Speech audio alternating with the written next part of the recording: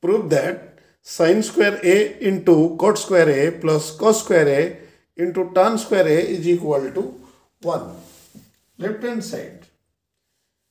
Sin square a into cot square means cos square a by sin square a plus cos square a into tan square means sin square a by cos square a.